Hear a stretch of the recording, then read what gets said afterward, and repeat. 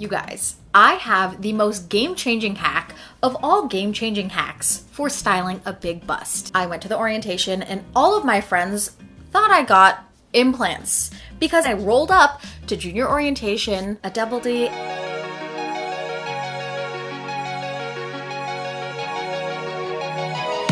Hey guys, it's Jess. What's up and welcome back. I hope you're all having a wonderful day so far. Today we're talking about how to style a big bust.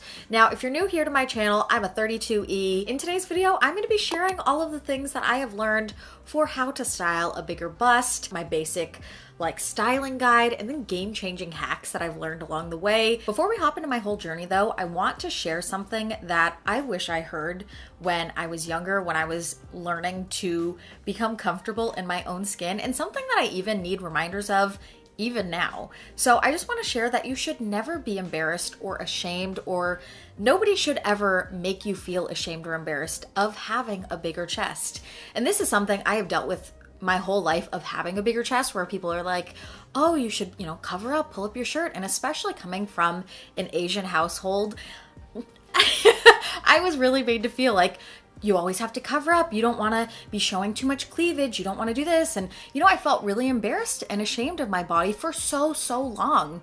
And it's only become in the last couple of years that I've become more confident and been like, I shouldn't be ashamed or embarrassed of my body. This is my body and I'm going to style it and wear it how I want. And a bigger bust just innately makes things look a little bit more sexy and risque. And it's hard to deal with that, especially when it comes to trying to figure out what to actually look for that works with your chest, depending on what you want to go for. So I just wanted to share that because I want you guys to never feel embarrassed of your body or ashamed of your body, and you should never let anybody make you feel like that. So just wanted to share that, and I guess let's hop into my whole big bust journey from here. It's a nice transition. So basically, my journey with having a bigger chest starts the summer before my junior year. Now, before this, I had started getting a chest from middle school, and I stopped at an A cup. And up until the summer before my junior year, I had an A cup, and I stopped. And I was good with that. It was good. I was comfortable with it. I knew how to style it. All my friends in my friend group knew me as No Chestica because I was so flat chested. And I was cool with it. That was good. And then a second wave of puberty happened the summer before my junior year. And I went to junior orientation, and I had gone that summer, in just the summer, from an A cup straight to a double D, and by the end of my senior year, a triple D. Now I'm at an E, which is, at some places it's like triple D/E, so it kind of depends. But you guys, it was the worst thing ever because I had become so comfortable with my A cup, and then all of a sudden I had a chest and I didn't know what to do. I didn't know how to style it, and I just felt so uncomfortable because I was like, what the heck? All of my friends thought I got implants because everybody knew what I looked like, and then I rolled up to junior orientation with a big chest, and everybody was like, oh my gosh, you got implants. And I was like, no, I don't know what happened. So it was a journey to really learn how to be comfortable and confident in it, and relearn how to style my body. I genuinely understand both sides of the spectrum, from having a flat chest and knowing how to style and work with that, to having a big bust of now 32E. It was just such a crazy thing, that it was a very much juxtaposition. It was like boom to boom. Now I feel like I have such a good grip on looking at something and being like, that would work for me, that wouldn't, this would work with me if I could adjust this. I just wanted to share my story because, one, it's really funny. Two, it can feel really isolating when you're like, well, everybody else is doing fine. What's wrong with me? There's nothing wrong with you. Everybody goes through so many of the same things, but then a lot of people don't ever talk about it, so you feel alone. So I just wanted to share this. So if you guys are going through this or went through this, I hope this story kind of just makes you feel less alone, or at the very least, made you laugh.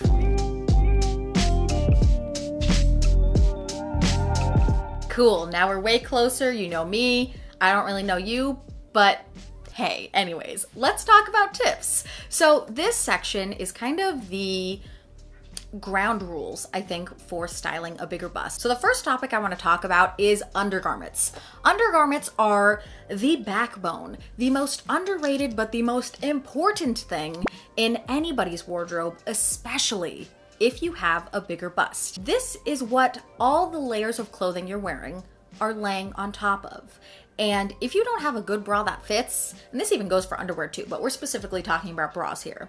If you don't have a good bra that fits, you are going to have spillage, you're going to have gaping, you're going to have puckering. It is so crucial to find out what size you are and be properly fitted and like know your size and buy undergarments in those sizes. Sizing yourself at home is very, very easy. I'll include some links to stuff. You want something that fits nice, feels good, and is comfortable. If I'm not really like dressing up, my favorite types of bras to wear are either sports bras, balconette bras, or good quality, well-fitting bralettes. Now, I am super picky about bralettes. I've only found one type of like style that works for me. I'll talk about it in the recommendation section at the end, but by the fabric not being as thick, it makes it so it's not like accentuating anything. It's just holding and supporting, and it keeps everything in place in a very comfortable way, which I love. And another type of bra that you have to have regardless of your bust size, you gotta have a good t-shirt bra in either a black or a nude, and a nude for your skin color, because there's not just the one type of nude. There are so many different nudes for so many different skin tones. I've acquired a cat. You just wanna love on me. I wanna love you back. But I gotta film, I gotta work. How will I buy you snacks and food if you don't let me work? I work for you. And on this note of talking about bras and properly fitting things, I personally avoid buying any sort of tops with built-in cups or bustier style tops, because the cups that are built into these tops, unless they're designed by someone who specifically designs for bigger busts, I never fit in them. My boobs always fall out or fall under. They never stay in the cups. Essential rule number 2 is balance. Balance is genuinely key to all things style, but especially when you have a bigger bust.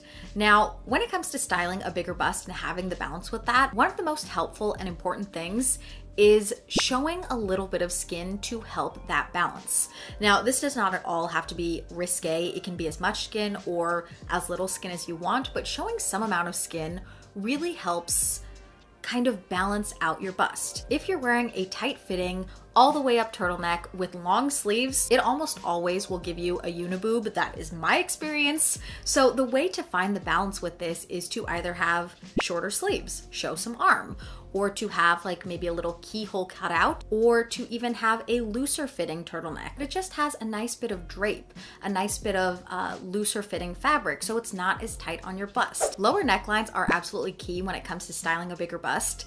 And again, this does not at all have to be risque. Like for example here, I'm showing some skin. However, if I were to have this all the way buttoned up, it doesn't balance me out right. It kind of overwhelms my frame a little bit. So by having just a little bit of like unbutton going on, it gives that really nice balance. You can go for a square neckline, a scoop neckline, a V-neck, even off the shoulder gives that nice amount of skin. One of my go-to tips for tops that always tent out or maybe are too tight around the bust is to size up. By sizing up, you get a little bit of extra fabric to work with, and this extra fabric makes a world of difference because it makes it so your top is not too tight across your bust. And then the chef's kiss with this is then you like front tuck it. You add a nice little tuck in the front, and having the extra fabric allows you to be able to have the extra fabric to front tuck.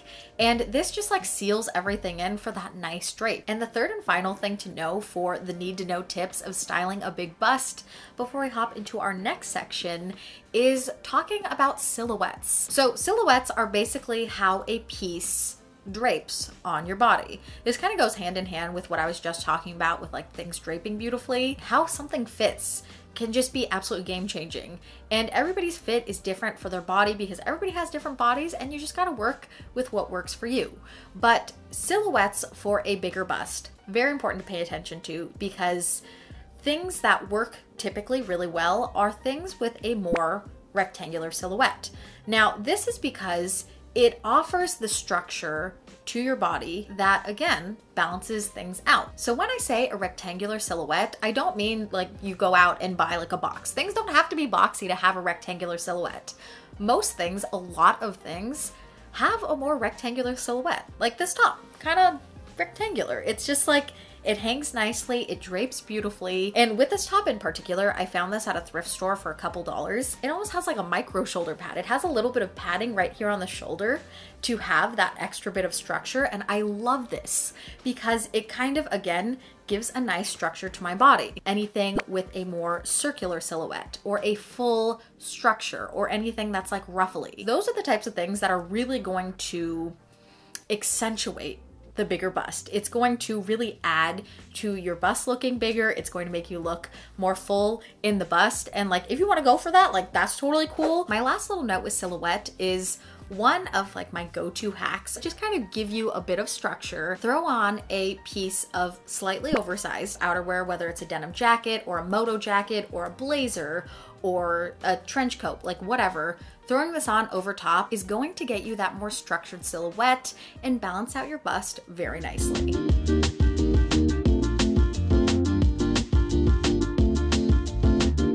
Let's talk about how to downplay your bust. So this section is not for everybody, but if it's for you, then it's for you. So thing number one, my go-to way to downplay my bust when I just want to be like super low key, I wear a sports bra with a nice kind of comfy fitting t-shirt. A sports bra keeps everything like nice and low key, nothing's accentuated. And then the t-shirt is like the go-to casual, easy to wear thing. Now sometimes you don't want to wear a t-shirt, you want to mix things up. A button-up blouse, whether it's a short sleeve or a long sleeve, short sleeve, a little bit more casual. I love those, but a long sleeve gets you that kind of like dressed up, that put together or chic look.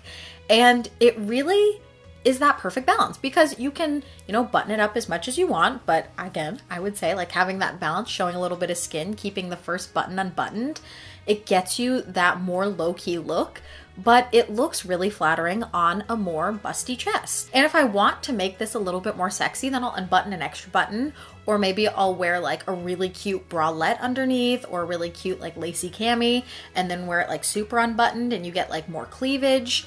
And it really kind of depends with like layering and how you style things to make things work for you and what you're confident with. A small but very useful tip when it comes to downplaying your bust is that black, the color black, just downplays your bust like no other. When I just want to be very low key or go for a more modest look, I'll wear any sort of black top or black outerwear. My final major tip when it comes to downplaying or making your bust look a little bit more low key is any sort of layering. So my go-to way of layering is with some sort of like bodysuit or cami underneath the top. If it's cold outside, my go-to layering item is some sort of like longer sleeve piece. You can take a cami or a slip dress or anything that's a little bit more innately sexy, layer a long sleeve underneath and you get that balance.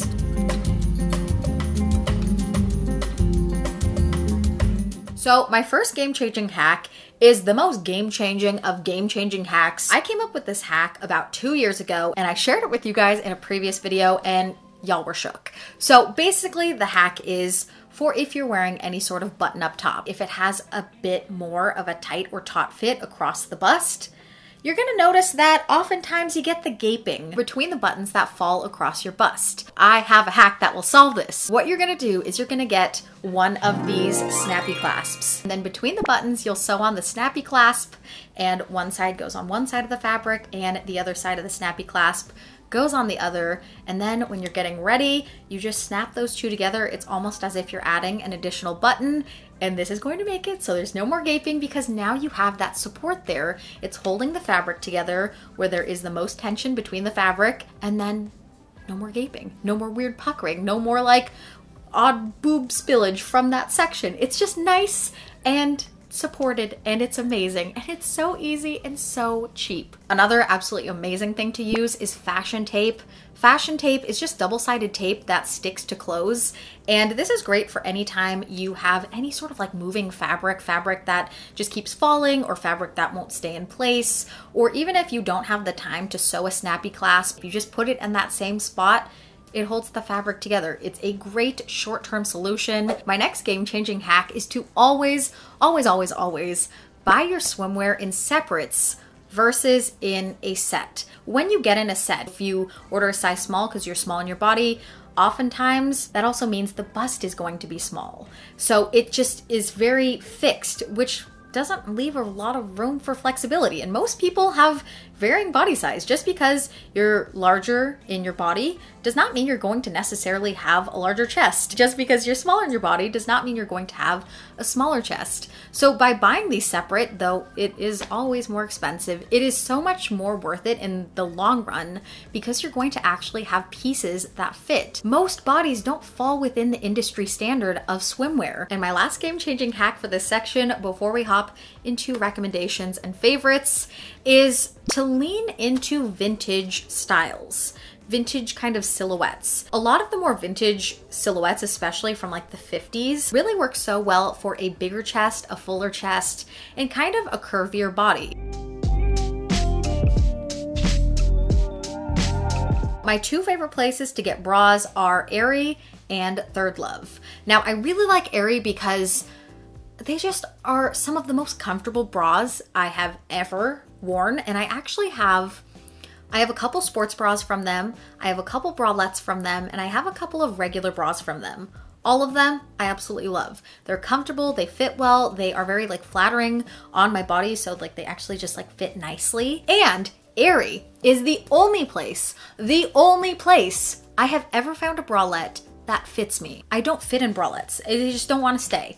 But in the ones that I have from Aerie, they actually fit and they're very comfortable and they're nice and I love them. And then Third Love, any sort of more traditional style of bra, I love Third Love for it. So Third Love has half sizes, so it's very customizable to your body. They have all of the traditional styles, like they have strapless bras, they have t-shirt bras, they have plunge bras, they have like all sorts of different things. And they also have bras in nudes for different skin tones, which I love because not everybody is the basic Band-Aid nude shade. For swimwear, Albion Fit, love them. Their swimwear fits very nicely on me and it's very comfortable. I feel very confident in it.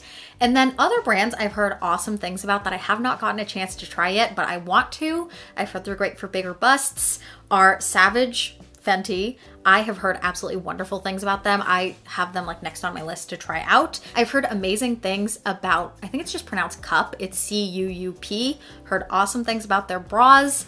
Monday Swimwear, I've heard, again, wonderful things about their swimwear, very customizable, very inclusive. And Girlfriend Collective, I think that is one of the most popular brands for activewear out there. They're very inclusive, they are very comfortable, they are great quality. And if you guys have any recommendations for other brands, please share all of your experiences and recommendations down in the comment section. And I think that wraps up today's video. So thank you guys so much for watching this big bust tips video. For today's quote of the day, I fell in love with this quote. It is from Brene Brown, and I think it's a beautiful quote that I think we all gotta keep in our hearts and in our minds. And it says, "Sometimes the bravest and most important thing you can do is just show up." Showing up is like more than half the battle. Just showing up and being there, whether it's for yourself, for someone else, or just like for something that you're just like, I don't know if I can do it. Showing up, it means so much. I hope you all have an absolutely wonderful rest of your day. If you want to keep up with me throughout the week, you guys can follow me at Jessica Neistadt on Instagram. I love you all lots. I think there's Filipino food waiting for me downstairs, which I'm so excited about. And I'll see you in my next video. Bye guys!